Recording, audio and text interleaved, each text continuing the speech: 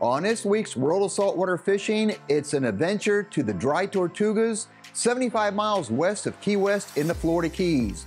We'll be bottom fishing, overnighting, and even more bottom fishing. This is one incredible journey you need to be a part of.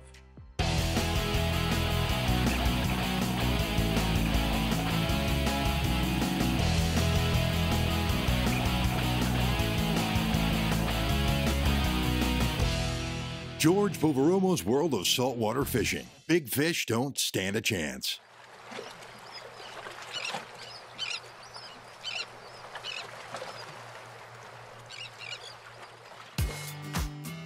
Key West in the fabulous Florida Keys, an angler's paradise. You have just so many fishing opportunities here, it's hard to pick just one or two to target. But now, throw in the Dry Tortugas, Fort Jefferson, approximately 75 miles west of Key West, and it opens up an entirely different frontier. So, with the Mark 6 down at Murray Marine, and with local pro DJ Barrios riding shotgun with me, we were off to the Dry Tortugas to do some of this incredible bottom fishing. So I'm 23 years old. I've been guiding as soon as I got my captain's license, obviously when you turn 18. I got that before I got my high school diploma. And college wasn't the route for me, so I got right into fishing. It's in my blood. My grandfather fishes, my uncle fishes, so I just wanted to hop right into that. I've watched them, I grew up on the boat with my grandfather, my uncle. We were always out on the water any chance we got. 75 miles, I call that the long run. From Key West, that's quite a considerable distance. But because you have Fort Jefferson and the Dry Tortugas, that's like that big allure, just an attraction that makes people want to go out there and check it out. You have 17 miles through the lakes, which is calm, protected water that takes up the first part of the trip. Then you cross to the Marquesas, then you get into quicksands, and if your tide and wind is a little funky, it can get pretty nasty in there. Crossing Rebecca, obviously, is one of the worst places when the weather's not right. Keeping a sharp eye on weather is critical for any fishing outing, and even more so for long-distance overnight trips. Safety gear is paramount. In addition to the required safety items, my boat is equipped with an ACR EPIRB and personal locator beacons, ACR Bivy for satellite texting, and also an inflatable life raft. Right, so whenever we're going out on a bottom fishing trip, we always like to start with almost a guaranteed bait, and pretty much you can count on pinfish being in the trap. And don't overlook fresh bonita, ballyhoo, and squid, just in case the fish shy away from live baits. It happens. For yellowtail, we also took two 25-pound blocks of chum. DJ put us over a spot. I tossed the anchor and dispatched a chum hoop. With the sim red showing big bottom fish and solid yellowtails, we both dropped to bottom and hooked up. My fish immediately rocked me up, but DJ, he was still in the game. That's what they say. Make me a liar. This one's definitely a little bigger. Hey, the DJ show is fun to watch while I'm waiting to scoop her out, but not as much fun as actually bending that rod and fighting a fish. I think it's the next best thing. Is it feeling grouper-like to you, or? I'm not sure. Kind of ate up in the water column a little bit. Might be a nice mutton. How far into the boat are you? I think I'm getting pretty close. I don't see color yet, but.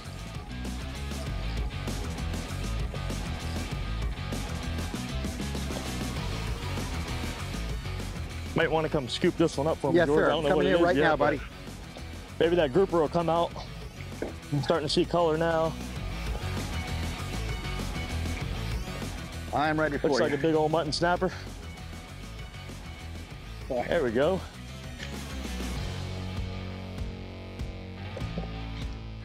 How about that? I think that's doing all right, DJ.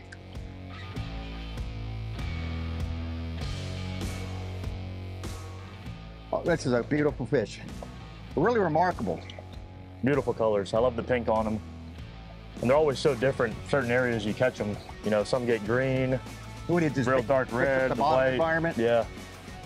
That is so good. And sure enough, he pulls out a Dry Tortuga's mainstay, which in my opinion, this is one of the key fish I believe people come down here for. A big Florida Keys Dry Tortugas mutton snapper. Things are starting to look really good now on the Mark 6.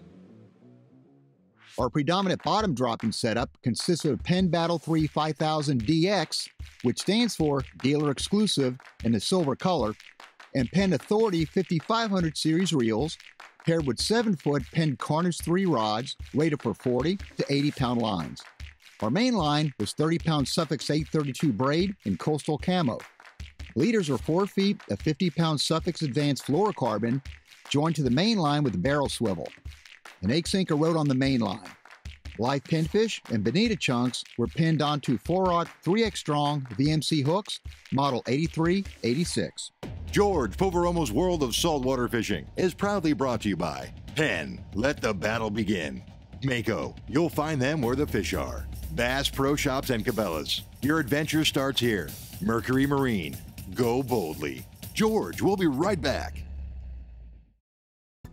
I'm fishing off the Dry Tortugas, 75 miles west of Key West in the Florida Keys. DJ Barrios boated a big mutton snapper, and I finally had to break off the fish that rocked me up. The weather is exceptional, and regarding the weather, here's Chris Rothwell, lead meteorologist with the National Weather Service in Key West, to explain how sea heights are measured. If you're ever on the weather channels and you're listening to the marine forecast before you're getting your boat ready, and it's saying winds offshore 15 to 20 knots, seas 4 to 6 feet, that's a significant wave height we're talking about, a 4 to 6 foot significant wave height. And if I can show you up here, what we're talking about with significant wave height is really on a day in the Straits. I was talking to you, George, and that say if we forecast a 4-foot sea in the Straits, we are basically forecasting a significant wave height right here of 4 feet. When in fact, as you look at this graph, wave height increases going this way, and the number of waves here, really most of the waves on that day are 3 foot. This is where the spectrum of the wave really matters, and that although we're forecasting 4, most are 3. But the problem is all these waves out here.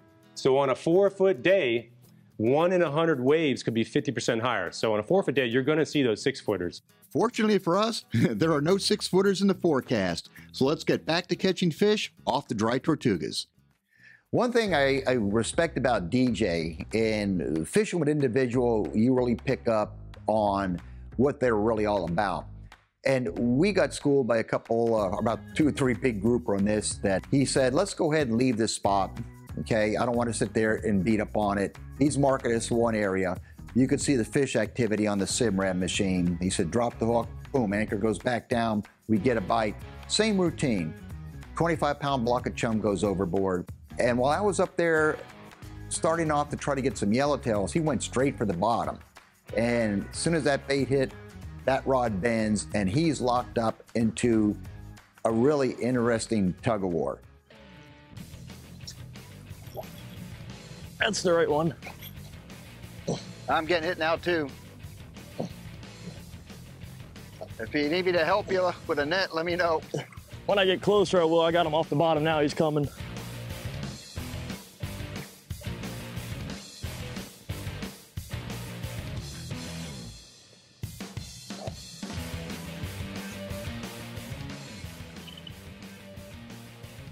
Nice red grouper.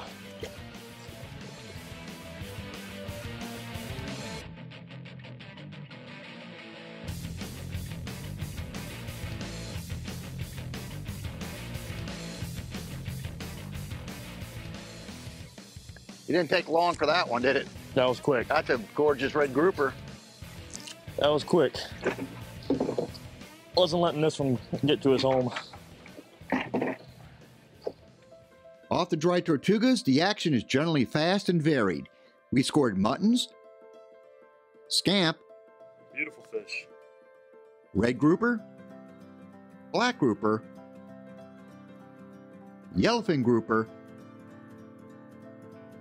strawberry grouper, yellowtails, and some interesting oddities, the likes of an oversized triggerfish, bonita, and even a squirrelfish. After a solid day of fishing, we headed to Fort Jefferson and into the anchorage where we would overnight. But before dropping anchor, I beached the Mark VI and took a tour of the fort with DJ. Fort Jefferson was designated a national park in 1992. It's the largest masonry structure in the Western Hemisphere and consists of 16 million bricks. The U.S. military started building it in 1846 to protect the Florida coastline from hostile invaders. At one point, the fort served as a prison. The fort is a major tourist attraction, and accessible by Key West-based float planes, tour boats, charter boats, and like us, recreational vessels. After the tour, the boat was anchored and we prepared for dinner. Show producer Rob the Sweet Green ushered in happy hour with a meat and cheese board and Papa's Pilar rum. DJ cleaned the scamp and a few yellowtails, and Rob began cooking dinner.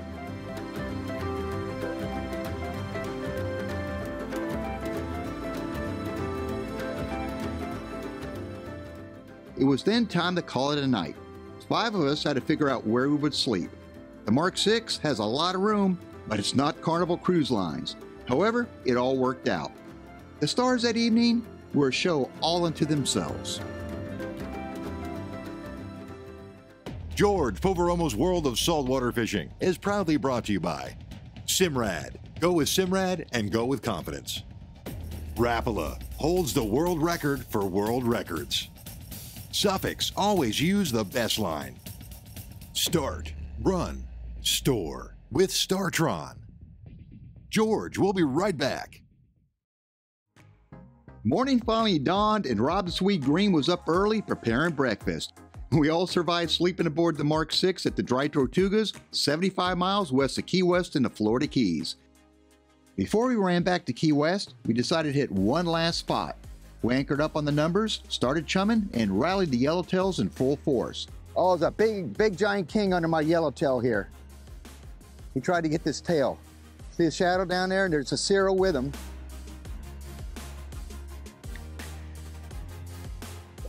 Got somebody trying to eat your yellowtail? There's a big king that went under him, and then about a 6-7 pound cirro, big cirro too. But there's a big king that followed this guy up. That's a respectable yellowtail right there.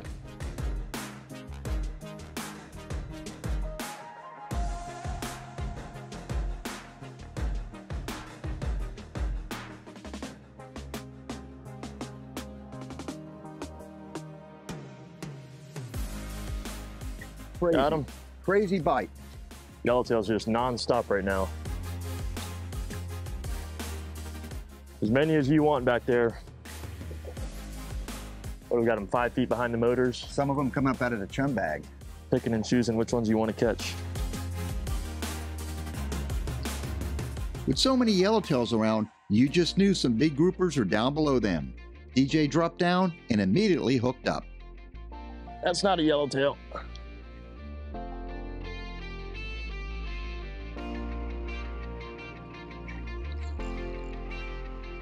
That's pulling a little different than a yellowtail there. He's trying to get me into his home.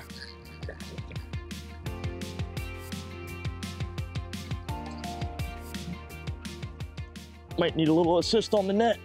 I knew you were going to tell me that. He's coming up now.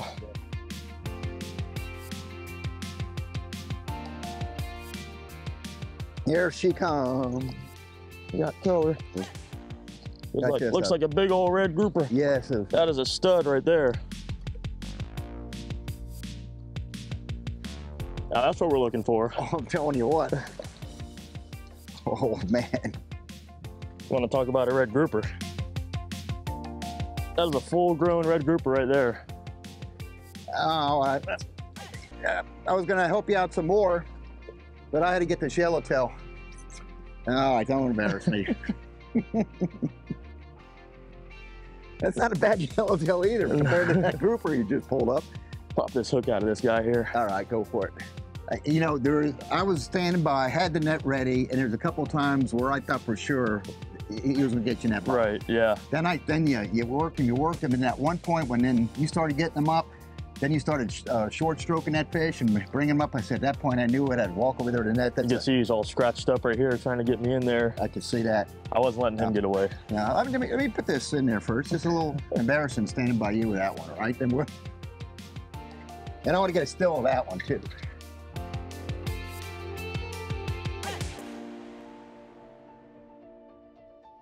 We hated to pull anchor, but we had a lot of work ahead of us back in Key West. At the marina, it was a team effort. I fueled the boat and washed it. DJ cleaned our catch, and other team members assisted with hitching trailer to truck and standing by to pull the boat. In about an hour's time, we completed the task, and in record fashion, at least for us. Once we were back in Key West, we certainly made up from overnighting aboard the Mark VI. Our accommodations were a new resort right off of Roosevelt just before you enter into Old Town. It's the Capitana Key West, and it's part of the Opal Collection. It's a boutique waterfront hotel that has private cottages. You have well-appointed guest rooms with appointed balconies. There's a pool. It's pet-friendly, and you're just minutes from Old Town Key West. Just a really relaxing facility. It's brand new too. Again, the Capitana Key West, check that out. We did, and we thoroughly enjoyed it. Mercury Performance Stats, Key West, Dry Tortugas. Seas, calm. Power, triple Mercury Verado 400 horsepower outboards. Props, Mercury Inertia Eco 21-inch pitches. Total miles, 205. Consistent cruise, 5,200 RPM. Speed, 50 miles per hour. Total fuel burn, 228 gallons. We'll be right back. George Poveromo's World of Saltwater Fishing is proudly brought to you by the Florida Keys and Key West. Come as you are. ACR, the leader in marine safety electronics. Papa's Pilar Artesian Crafted Rum. Never a spectator. VMC, your expert in hooks. King Sailfish, the pioneer of catch and release mounts. Visit kingsailfish.com. It's back to Key West in the Florida Keys. Like the fishing here, there are so many on-land attractions that it's often hard deciding on what to take in. One such attraction that I've yet to visit is the Key West Cemetery. So I met up with Rosa Diaz, sexton of the cemetery, for a tour of this rather interesting and historic property. The cemetery's been here since 1847 after a massive hurricane destruction.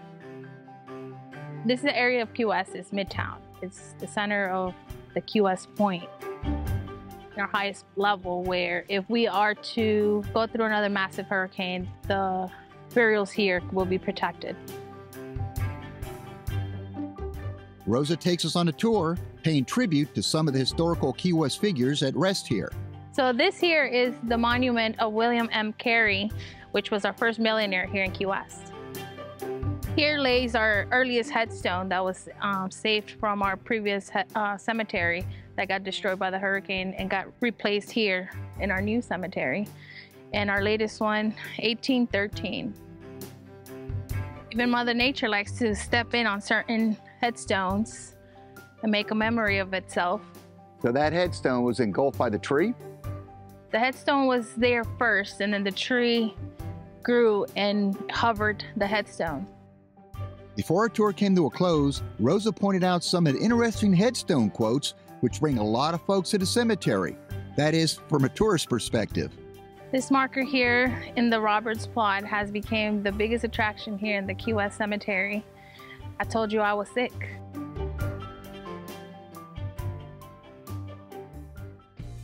Ernest Hemingway once wrote, "Only those who live in proximity to death live their lives to the fullest."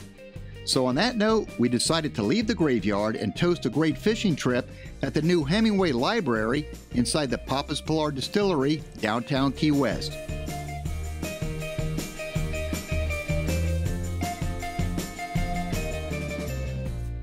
As you walk in, one is taken back to a time in true Hemingway-esque fashion.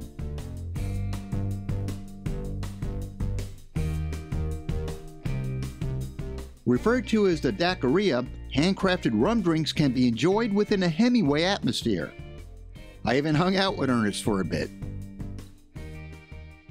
Not only was the fishing really good down there with quality fish, but the adventure itself. For me, being the first time on Fort Jefferson, anchoring in the harbor, cooking fresh catches and the whole bit, it took me back to a time when my dad used to go to the Marquesas back then when I was a kid, and we would anchor off the Marquesas and do the same thing, cook the fresh catch. And this was pretty much a continuation of what happened back in my childhood off the Marquesas, but now it was Dry Tortugas, Fort Jefferson, and to have a guy riding shotgun like DJ Barrios. He is one incredibly good angler, and a kid at that, 23 years old, his own charter business, and if you want him, he even hires out to go board your own boat.